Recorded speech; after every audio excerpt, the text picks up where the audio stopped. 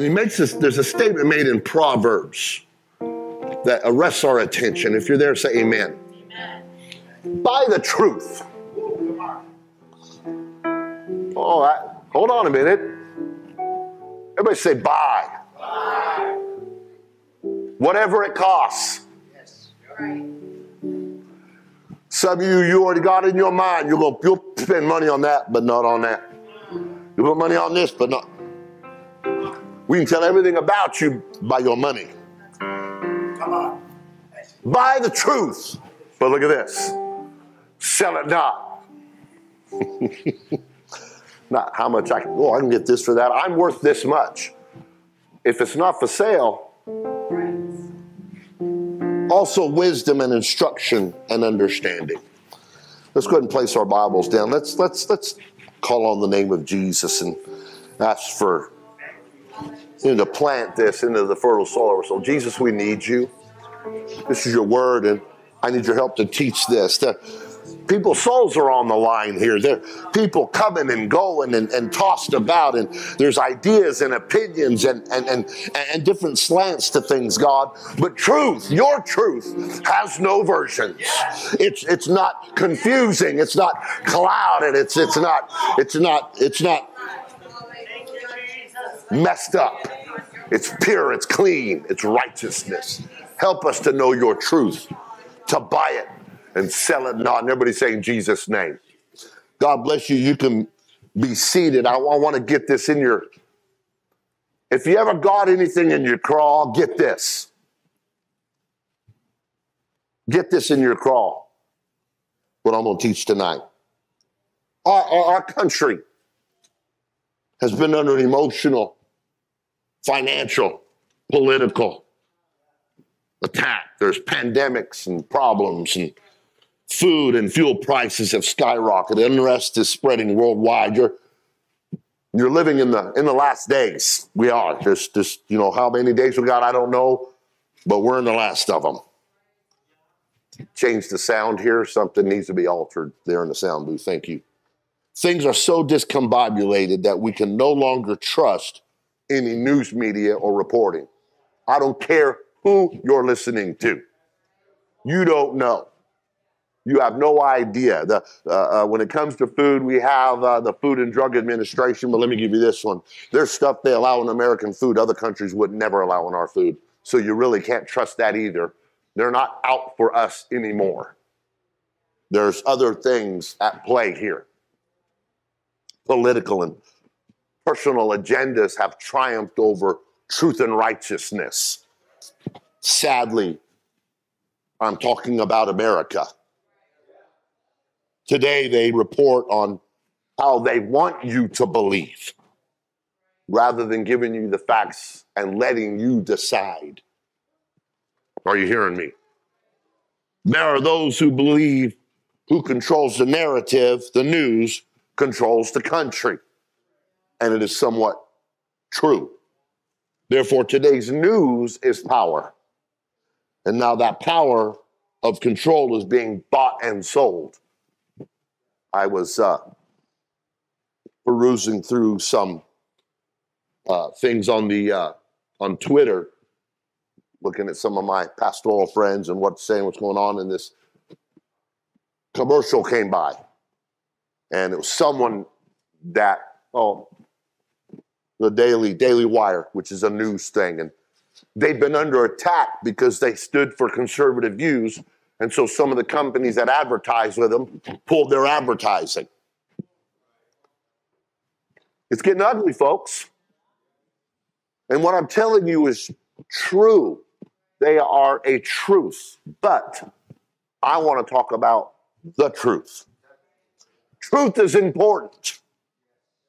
Understanding that commerce has affected things. I want to talk about commerce. And commerce is the action of buying and selling one to another. It provides basically the backbone of our economy, and it keeps our population and world and cities moving. Commerce or trade, it's the simple act of exchange. But one might be hard to explain how it's evolved from when people first started when they only had what we call the barter system. I'll trade you this stone knife for your bushel of grain. So, for an example, you exchange something that you have with someone who has something you want. You exchange items. You hear what I'm saying? Today we use money, paper or plastic. I don't want to get into the depth of the whole plastic issue, but there we go. The only reason people accept paper, in fact, I handed someone money last night to go get something that Sister Crow wanted today. We're willing to trade that paper for that item. Does that make sense? So basically, the value on the paper has a value equal or similar to the item you want to purchase. So you're trading paper, which paper has no inherent value by itself. It's paper. People throw paper away all the time. But because what's imprinted on that paper, which makes it money, has a face value to the value on the product that you want. So, young people, if you have 900, and I looked this up today to find out, if you have $999.99, you can go buy the brand new iPhone 13 Pro. It's a bad phone right there. Who knows? In the 5 minutes I've been talking, they probably come out with the iPad, iPro, whatever, 14. Who knows? 15's around the corner. But anyway, and so you could take your $999, walk in there, lay it down, and they will give you that hunk of plastic, metal, and computer chips. So you're trading for that metal and plastic $999.99. Are you hearing what I'm saying? That's commerce. There's value. Are you hearing what I'm saying? And so with that understanding, I want you to look through the lens of value about truth. Are you hearing what I'm saying? Because we're going to get into that second pillar. A pillar that is a necessity. John 4:24 says, God is a spirit, and they that worship him must worship him in spirit and in truth. That's not a negotiation. You have to have the truth and you have to have the spirit. You can't sweep these aside. You can't sweep them under the rug. You need to be spirit-filled, bubbling over. You need to be full of the Holy Ghost. Paul said, I'm glad I speak in tongues more than y'all know. You need to be spirit. If you're not, you need to get in the truth. You've bargained somewhere. You've traded somewhere. And you've let go of spirit and truth. If you're going to survive the storms that are coming, they're coming to us all, you will have to have a commitment. Everybody say commitment to unchanging truth. If I'm going to have a relationship with God which stands that test of time and withstands those storms, I must not only be committed, everybody say committed, but I must be connected to unchanging truth. Everybody say connected. 2 Timothy chapter 4, verses 1-4. I charge thee therefore before God and the Lord Jesus Christ, who shall judge the quick and the dead at his appearing and his kingdom. Preach the word. Be instant in season, out of season. You're a young minister wanting to minister. Listen to this. Reprove, rebuke, and exhort. Tell you right now, people don't like those words today. You're not going to reprove me. You're not going to rebuke me. I'm going to go somewhere where nobody says, okay, go to hell because you don't want the truth. The truth is going to hurt. You can go to the doctors and tell you got cancer. Hey, you don't have a right to make me feel bad about what's going on. Okay, you're fine. Just keep doing what you're doing. That's what some people want. They don't want to fit. And that's why today we have what? People are still shopping. You can't say shopping without hopping. Be careful who you fellowship with. You can love them, but you better understand something. You better buy this truth and sell it not. Be careful who you're hanging out with. You can't have fellowship with light and darkness. Be careful if they're willing to wound and hurt you or hurt your spirit or alter the word of God or come against it or the man of God or what the people of God. You have to, wait a minute. Hold on. There's an unchanging. The Bible, mark them that cause me. There's truth to this thing. There's truth. Be careful that you aren't more concerned with aligning yourself with them and not aligning yourself with him. Be careful. Preach the word, be instant in season, out of season. Reprove, rebuke, exhort with all long suffering and doctrine. Be long suffering, but you better stick in the doctrine. Don't confuse this. There's no gray areas in God's truth. People create the gray areas. Feelings create the gray area. He doesn't have, she doesn't have. Listen, if you're not getting your personal self chafed a little bit in church, you're probably not in a church. You're probably in a club. I hate to break it to you, but when I walked into church with all the stuff in my life, I wasn't doing anything right.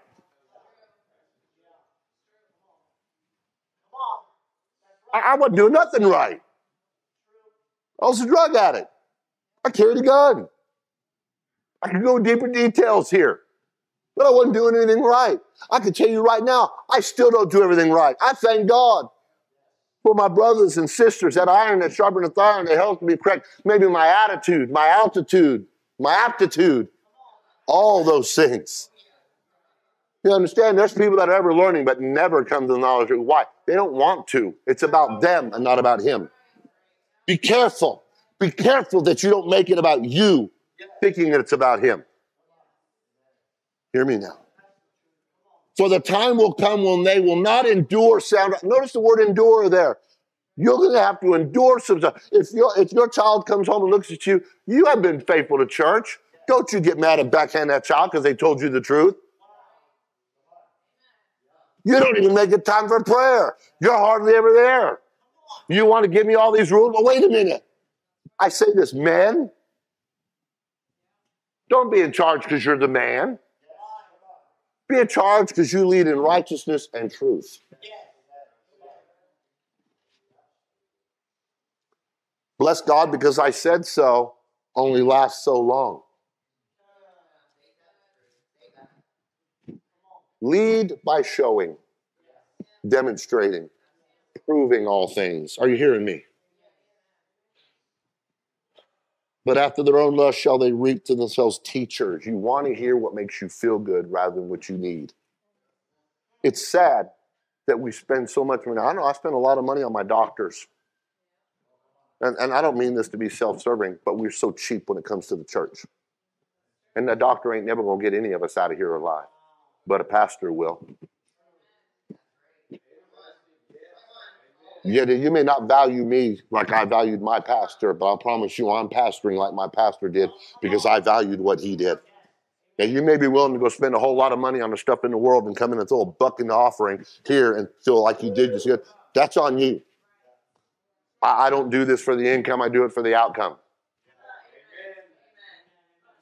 Most people don't appreciate an honest teacher or an honest preacher or an honest parent. Come on, parents. How many times you hear, well, they let them do it down the road at Joey's house. We'll go look at Joey's parents. Hold on. We're trying to go someplace different here. Is this all right, church? Truth is truth. Truth has no versions. If you're a good, godly parent and you're saying you have a right to say, wait a minute, follow me as I follow Christ. You're not bringing that in this house. We're not doing that there. We're not treating one another here.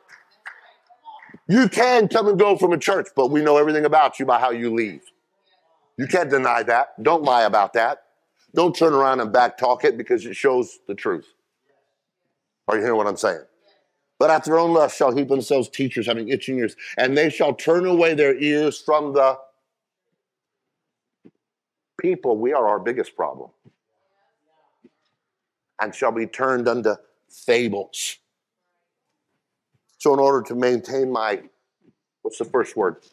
Commitment and connection. Everybody say commitment and connection. I must keep this admonition of Scripture squarely in my sights. I got to make sure I got the truth. I got to make sure that as I read the Word, it reads me and I change. I don't alter the word alters me. Are you hearing what I'm saying? Buy the truth. Sell it not. The wise man was telling us here's exactly what I'm trying to tell you tonight. Listen, it's worth driving a long distance for. It's worth sacrificing for. Oh, a good, godly, truth preaching church is worth fasting for, staying up for, getting tired for, working long hours. I'm telling you right now, there's a day coming when everybody knows, my God, that church is worth it. That truth is worth it. Give me my Bible. Give me my prayer life. Let me push by the truth. Sell it not, no matter what it costs. Being told and taught the truth. Being told and taught the truth. There's no limit to its value. You just can't see the end right now. You can't. What's he saying? Anything you have to pay to get the truth, it's worth it. Anything that's offered for it is not. You got an enemy that's trying to wheel and deal with you every day. Every day. Oh, you're tired. Oh, we went Sunday. Oh, we're doing good. We're okay. But understand the truth is worth much more than anything that would ever be offered in exchange. And there's commerce going on between an enemy that hates your soul and a God that loves you with everlasting life. But it all boils down to what you choose to buy and what you choose to sell. What you seem to hold as truth and what is really truth. This pillar of an unchanging truth can never be forfeited for a life to stand. You've got to hold it close. Remember that pearl of great price? It's truth. Whatever it costs, get it. Whatever it takes, hold on to it. Friends are going to come and go, but trust me, the greatest friend in your life will be truth. So let's define truth. It's among the great philosophical questions man has ever asked. Can truth be known? Is there a defined truth? What is truth? Is truth personal? In other words, is there an independent standard of what truth is, or is there one truth for you and another truth for me? Listen to me right now. And if you're going to write anything down, Layla, write this one down. First, it should be noted that truth is primarily a who and not a what. Truth is a who and not a what. Jesus saith unto him in John 14:6, I am the way, the truth, and the life. No man cometh unto the Father but by me. Truth is not simply a collection of facts or a code of beliefs. Truth is personified in the person of Jesus Christ. Real truth is Jesus Christ. Anything else is a man-made, subtle fabrication. Are you hearing what I'm saying? They built a ship many years ago called the Titanic.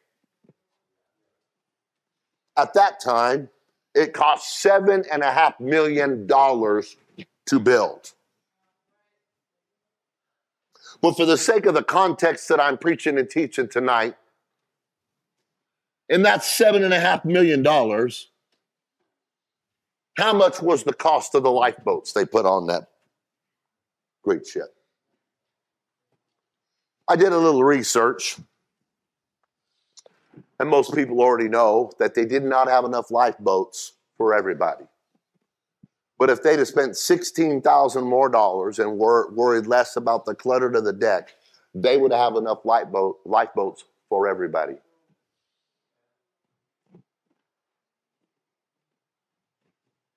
So how much is a lifeboat worth? Anybody want to gander after that equation?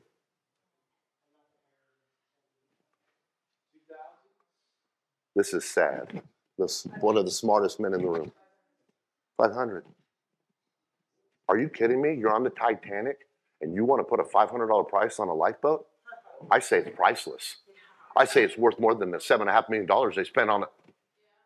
Are you understanding how valuable truth is now? Are you understanding now? You can't put up, do you really want to put a money value on a lifeboat when you realize the boat sank and all you had was a lifeboat? $500, $1,000, $16,000 for one? $7.5 million for the boat that sank? Give me a lifeboat. I'll give you everything I've ever got or made for that lifeboat because it's the only thing that survived the wreckage. Are you with me today?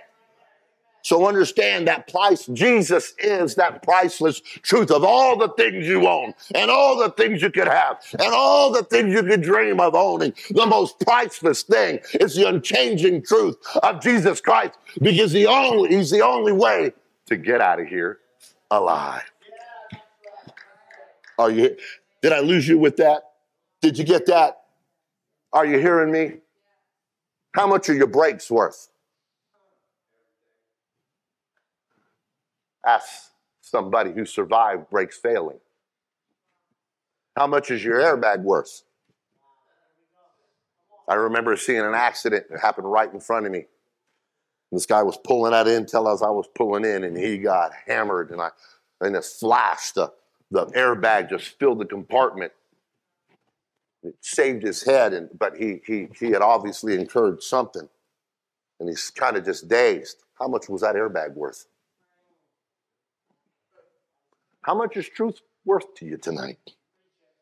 How much is tolerating being faithful to the house of God, really reading the word, having a prayer life, being full of the Spirit and the truth? He expressed that truth. He is the expression of that truth. Captured it in his word. So truth is not an opinion. Truth is not a personal choice or observation. The word is forever settled, and it boldly declares this fact in Psalms 105. For the Lord is good, his mercy is everlasting, and his truth endureth to all generations. And all the young people said, thank you, Jesus. Thank you. Didn't stop with grandpa, great grandma. All the young people said, thank you, Jesus. I can get it myself. The Jewish system tried to resist it, but his truth endures to all generations. The Roman Empire thought they could stamp it out, but his truth endures to all generations. The Dark Ages tried to hide it, but his truth endures to all generations. Even modern Christianity and former religious systems today have diluted and corrupted and messed with the message of the New Testament, but his truth endures to all generations. I said his truth endures right up. You have access. It's right before you. Will you buy it and sell it not? And I can tell you that as long as he tarries, his truth will endure for even more generations. Psalms 117:2. For his merciful kindness is great toward us, and the truth of the Lord endureth forever. Praise ye the Lord. His truth is expressed through his word. In what is commonly called his high priest prayer. In John 17, Jesus made this request. Listen. Sanctify them through thy truth. Thy word is truth. The word sanctify means to make holy. The word is powerful. It can transform you from a carnal sinner to a holy saint. Oh, how many thank God for the process right now? I'm going to hold on to that truth. I'm buying it and I'm selling it not. Paul doubles down and he says, he makes this statement in Ephesians 5:26, that he might sanctify and cleanse it with the washing of water by the word. That truth is powerful. The person of truth is Jesus Christ. The expression of his truth is his word. Truth is not confined to a select number of verses in the Bible. This truth goes from the first page to the last. And yet the essential application of this truth does find its identity in some of the core doctrines or teachings. I cannot possibly cover them all here tonight, but I will express central doctrinal positions of Souls Harbor Church and its pastor. Among the chief of those is the identity of God in Jesus Christ. There may be no more central teaching of truth than this. In Deuteronomy 6:4, hear, O Israel, the Lord our God is one Lord. I want to encourage everyone here to ensure that this pillar stands in your spiritual house. Oh, you better make sure, young people, you better get that one. You better get that one installed. You better make sure it's there. God is indivisibly one. Not merely one in purpose or one in thoughts and will. He is one in his essence. Isaiah 45:6, that they may know from the rising of the sun and from the west that there is none beside him. I am the Lord and there is none else. That one God who is above all, through all, and in us all, took on himself the cloak of humanity. Ephesians 4:6, one God and Father of all, who is above all, through all, and in you all. Thank God for the truth of one God. 2 Timothy 3:16, and without controversy. The world wants controversy, but God gives us clarity. Great is the mystery of godliness. God was manifest in the flesh, justified in the spirit, seen of angels, preached unto the Gentiles, believed on in the world, and received up into glory. John's gospel has told us that his word that was in the beginning and was God became flesh and dwelt among us. John 1:1, in the beginning was the Word was with God, and the Word was God. The revelation of truth in the person of Jesus Christ was God in the flesh. When the man Christ Jesus walked among his creation, he was not part of God. He was not subjugated portion of the Godhead. He had all power and all authority. He healed sickness. He cast out demons. He forgave sin. He overcame death. Why? For in him dwelleth all the fullness of the Godhead bodily. Colossians 2:9. The Redeemer opened the door to salvation through the completed work on Calvary and through the rising from the dead. The gospel, or the good news, is that Jesus led, died, was buried, and rose again. This gospel is truth. Everybody say truth. Ephesians 1:13. In whom ye also trusted. After that ye heard the word of truth, the gospel of your salvation, in whom also after that ye believed, you were sealed with that Holy Spirit of promise. In response to the truth of his gospel, we are called to obedience. Oh, that's a tough word for humanity today. 1 Peter 4:17, for the time is come that judgment, our preacher this weekend mentioned this verse, must begin at the house of God. And if it first begin at us, what shall the end of them that obey not the gospel of God? Thank God I'm in the church. Oh, I'm glad I'm here tonight.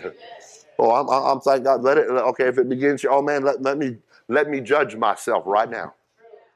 Can you judge? Can you be honest and judge yourself? I got out with my brother. I got out with my sister. I got this going on. Woe is me. Let me get me right. The gospel is not simply something we know or something we believe. It is something we must obey. It's not a club. It's not another subculture that you belong to and say, oh, I'm a churchgoer. No, I believe in the unchanging truth of an almighty God. We're not just a gathering. We are the church that he redeemed with his own blood.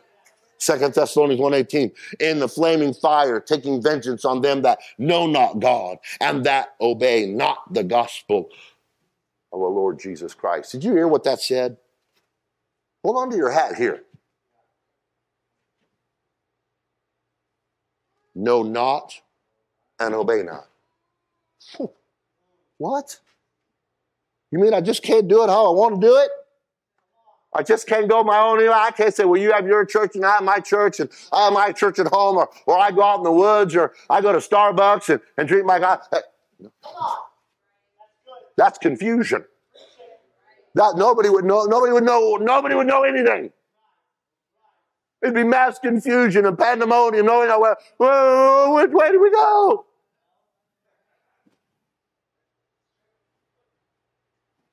I mean, remember that story of, well, what's her face? Alice in Wonderland. Comes to the fork in the road. Didn't know which way to go. What was it, the Cheshire Cat up there? Was it the Cheshire Cat? Well, where are you going? I don't know. Then it doesn't matter. How many want to go to heaven? How many knows truth matters? Everybody say unchanging truth. Let's thank God for unchanging truth right now. Thank you, Jesus. Hallelujah, hallelujah. Amen, amen. And we obey that gospel by following the words of the man who was given the keys to the kingdom. Simon Peter stood on the day of Pentecost and provided clarity, that first declaration of how to obey the gospel. Then Peter said unto them, repent and be baptized, every one of you, in the name of Jesus Christ for the remission of sins, and ye shall receive the gift of the Holy Ghost. We can't let that get old. You can't let that. You have to understand, of all the things you know today, how many know how much you got in the bank? How many know how much gas you got in your tank? How many know how much you're going to make at the end? To know all that and make that important, but to miss this and not to stand on this one thing and not to realize, oh, that's nice. That's buffet in the dinner quarters. That's nice to have in that sheets in my room, and or that's a nice deck chair. But I need to name why. I need to make sure I got the lifeboat of this world that's sinking. And I got the lifeboat of the gospel of Jesus Christ and that unchanging truth that no matter when or how it sings, I'm going to make it. We can't let this get old. Wisdom dictates that truth remains a pillar. Oh, it ought to arrest us when we start going, oh, I don't know about when he says this or when he says that. I don't know about. And then what we have so much faith in the world systems, it's all going to collapse. It's all going to collapse. It's hanging by a thread, but this isn't. But we got a great cloud of witnesses that prove this isn't. Oh, hallelujah. Oh, but what about my wonderful auntie? What about my Aunt Darlene? What about my Uncle Jeff? What about my Auntie Sis? God is God. Listen to me here at this sensitive moment that causes so many people to lose out. God is God and he's good at it. You can't out Jesus. Stop being so arrogant that you think you have to have an answer for a loved one or something. Hey, get off your high horse. Trust me, it ain't tall enough to get you to heaven. He's the judge of the whole earth. And he does right. He and he alone will decide the eternal condition of every man and woman. I preach funerals. It's not my place to decide where they go from there. You're arrogant to think you have to have an answer or you have an opinion of where someone comes or goes. Until you're sitting at the right hand of God, I'm staying with what I know. My first responsibility is to buy the truth and sell it not. To wave your hand over and say, I don't even know if I believe this anymore, or I don't even know. You've allowed the world to creep in. You started buying into an understanding. The world makes more sense to me than this. Well, we know the world's doomed. Listen, are we getting dumber as a race? We are absolutely not. I worked for Intel back in the day. Those equations and what they do and how that it has escaped me. When you get into trigonometry, okay, yeah, leave me out of astrophysics. I cannot do the calculation of the curvature and the moving to get us to the moon. So I'm not going to get involved in how he gets us to heaven. He can handle that part. I'm going to leave my arrogant self out of trying to say how it all works out. I don't know how. I know who's got to work it out, and it ain't me. All I know is he's given me his unchanging truth. And if I'm going to buy or sell anything, if I'm going to accumulate in my closet, in my garage, it's just one. I'll sit in an empty house with a Bible on the middle of the floor and relax. I'll hold on to that before I think I got anything else that matters. You see, I want to build a spiritual house that has this truth so ingrained in its structure that my children and your children and anybody else's children and family can cling to this truth until he comes back. Oh, I want to echo the words of Paul in Galatians chapter 1. Listen, folks, some of you that start questioning the word of God, you'll find yourself here. You start doubting and think you're going to question God about the affairs of men and how things are going. But though we are an angel from heaven, preach any other gospel unto you than that which we have preached unto you, let him be accursed. As we said before, so say I now again, if any man preach any other gospel unto you than that ye have received, let him be accursed. I don't care what's popular or what isn't. I don't care who stays true or who perverts it. I don't care if those closest to me decide on another way. I don't care what the government says. I'm not going to make myself mindful and concerned with all of that. My life has to be built around this pillar. My life has to have this pillar of truth. My children, my family, no matter what their relationship is, I have to have this truth as a pillar in my life. I don't ever want to sway from it. I'm not confused my wife. I'm not confused my children with all my getting and all my buying and all my selling and all my doing. I want it to be said, I got this truth.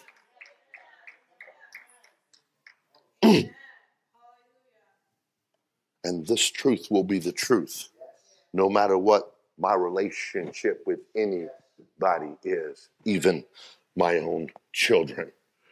Truth stands independent of family beliefs and traditions. Truth stands independent of public opinion. Truth stands independent of social or even religious trends. Truth stands independent of political agendas. It isn't dependent on anything. It just is, and it always will be. We have to make the commitment to cling to it. I'm going to cling to the truth. I want to buy it and sell it not. Can I just say that we are blessed to be serving God in truth? Not just everyone has this relationship with truth. Hear me when I say this, and don't take this truth for granted today. Don't think the fact that you might be able to wrap your mind around even some of its most basic tenets. The Word of God describes those who are ever learning and never able to come to the knowledge of the truth in 2 Timothy 3:7. Oh, anybody understand the truth today? Anybody realize? Oh, then Peter said unto them, repent. Are you with me? You need to thank God. Oh, I thank God I got it. I'm not going to let nothing sway me. I'm going to hold on. It is vital that we have knowledge of the truth. 1 Timothy 2:4, who will have all men to be saved and to come to the knowledge of the truth. Oh, we need the truth. But beyond just knowing the truth, we are called in here. This is key. Don't let God pay for what the world's done to you. Don't let God's truth pay for how things have gone on in your life, because when you say you hate the church or you hate the truth or you have aught against anything of God, we are called to love this. Oh, you are called to love this. It'll grate against your personality and your person, because sometimes we just think we're bigger than we know better than God, and God needs to cater to our feelings instead of his truth. And I know I'm preaching to you. We got to love the one whose truth this is more than anything else, even your own life, or as Job said it, my necessary food. 2 Thessalonians 2:10, and with all, listen to this, deceivableness. What's the scary thing about being deceived? You don't know it. And with all deceivableness of unrighteousness in them that perish, because they receive not the love of the truth, that they might be saved. I'm going to do something here. When I wrote this today,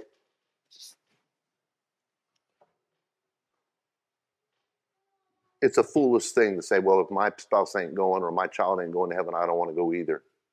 That just lets me know you are so far from God. Even grandbabies. You better hear me on this. You don't understand the other side if you can make such a statement, because trust me, if the roles were reversed, they ain't going to go to hell for you either. So quit being so myopic that you think you're so important that they would. The devil's got you to buy into that lie. I urge you, listen to me, to give your spouse, your children, your grandchildren, freedom to love God and his truth over you. Sister Crow, I know some of them can't handle this, but if I sway from this, you leave me, not this. You better get it with the grandbabies. You better get it with your children. You better understand it over you single guys, you single girls. You better understand something. God, you sit there and argue about different opinions, but you better fall in love with this or you're really no good to them. Let me explain it. You can't lead them to it with your opinions, but you can lead them to it if you'll hold on to it as the most important pillar in your life. You won't lead your husband. You won't lead your wife. You won't lead your children until you make this first. Until God is first, he's last. I want to be saved. I must be saved. If you and I want to be saved, we have got to have a true love for this truth that we don't care what anybody thinks. We'll run to an altar. We'll grab that altar and we'll make, Jesus, don't ever let me get beside myself with arrogance and worldly pride, lust of the flesh, lust of the... Hear me. It'll deceive you. It'll deceive you. Listen, on a very personal level, every one of us has to have a love relationship with truth. If people don't have a love for the truth, I don't care who they are in your life, you are going to have to allow there to be a wall. You're going to have to decide. And for those of you that have never gone through a relationship problem, you better pay attention. You better pay attention. I'm not teaching this to be exclusive. I'm trying to tell you that you better get into church. You better get into it. You better fall in love with it. You better realize that you don't follow them out, lead them in. Let me explain to you, those porters were trying to get all those folks into the lifeboats that they had on the Titanic. The Bible tells us in Mark 12:30, listen to this. This is not ambiguous. This is to you and me. And thou shalt love the Lord thy God with all thy heart, and with all thy soul, with all thy mind, and with all thy strength. This is the first commandment. We got to obey. Not because he's mean, but because he loves us. And there is not one person on this planet worth going to hell over. I don't care who you think they are to you. Get in the church with all you got. This world is sinking. One of the most wealthiest men on the planet at the time, John Jacob Astor, the richest passenger on board the Titanic, net worth of roughly 87 million when he died with the Titanic, equivalent to a value of 2.33 billion in 2020. A witness overheard him, listen to me, make this statement. As the lifeboat got launched away, this witness that was on the lifeboat said, overheard Astor saying, it was safer on the big liner than in the little lifeboat among the floating ice. All his money.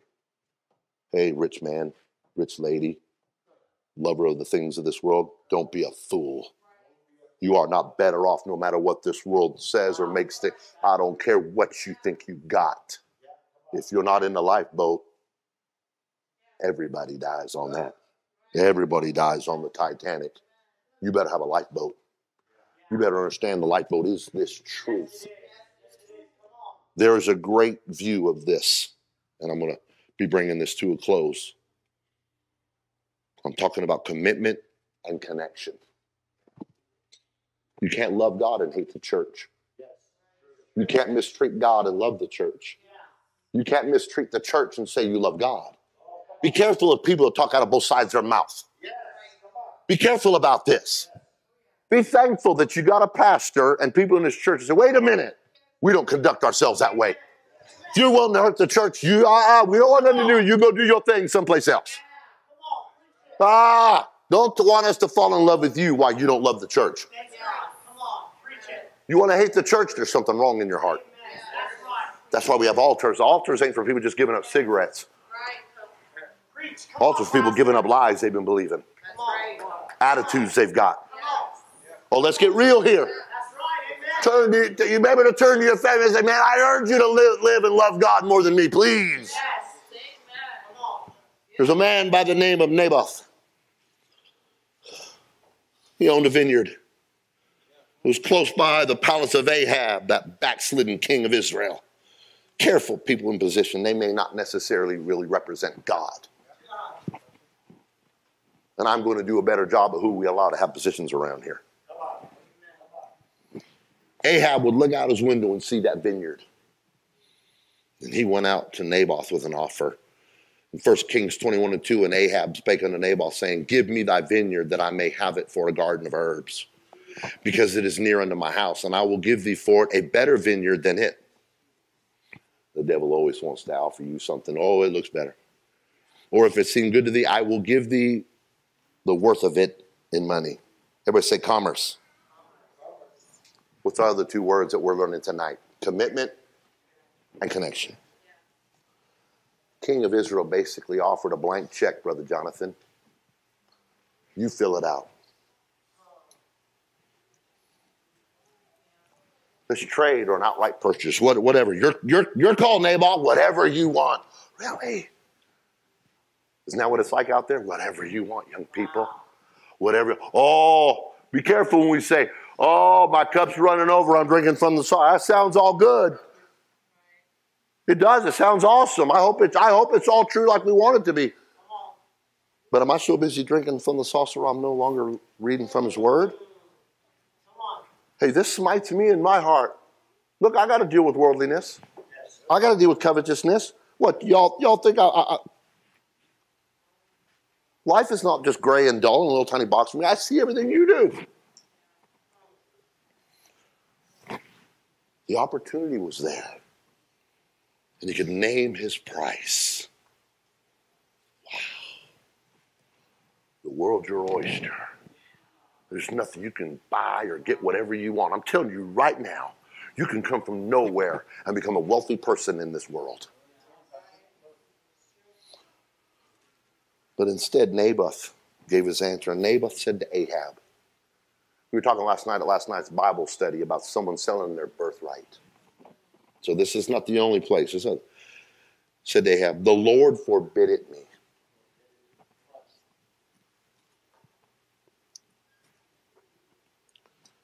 God doesn't want me to do that. The first thing in the world is to say, well, has God really asked you to do that? Well, don't get in a contextual argument with people that don't understand context.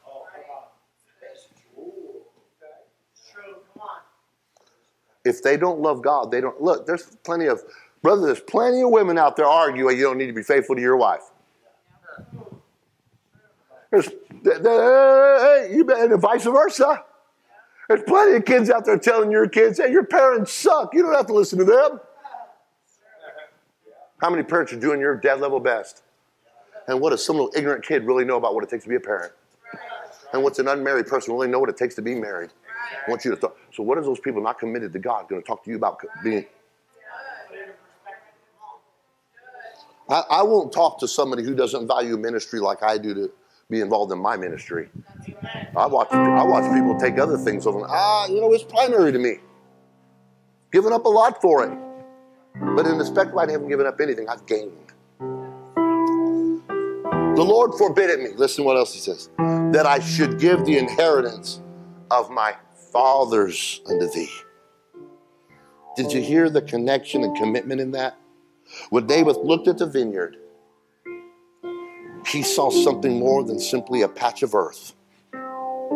With some walls, some plants, some towers, maybe some flowers. You see, he saw something that had been given to him. That the law, that relationship forbade him to sell. Buy the truth, sell it not. He saw an investment from the generations before him. He saw something of greater worth than anything a backslider could ever possibly offer him. He had a connection and a commitment bigger than the compromise. I pray that when you look, let's all stand, at truth. When you go through your Bible reading every day and you come across Acts 2:38 or all those other doctrinal verses that are so important, that you see something more than simply membership with this local assembly, more than just something shared or some convenient agreement, more than simply a religious identity. Truth is a spiritual heritage from our Father in heaven.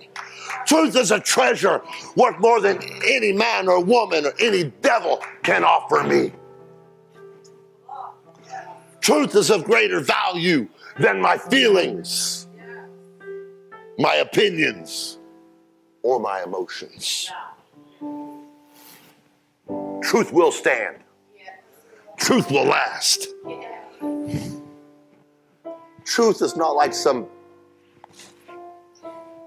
artwork or painting on the wall of your spiritual house that can be changed with styles or moved for effect. Truth is a pillar that I will not part with, no matter what it may cost me. Because it's what's keeping my house standing. Storms will come. Backsliders will tempt. The lukewarm and cold will offer. But I have a shelter built on obedience to the Word of God. I have a house built on my connection and commitment to the Word of God. Psalms 91:4 says, He shall cover thee with His feathers, and under His wings thou shalt trust. His truth shall be thy shield and buckler. I'm asking, I'm pleading, and I'm looking for a recommitment and a reconnection to the truth today. And I'm looking and asking that every family, every person, every individual tonight would come around this altar, that we would pray together around this pillar of truth, that it would be central in value in our homes, in our lives.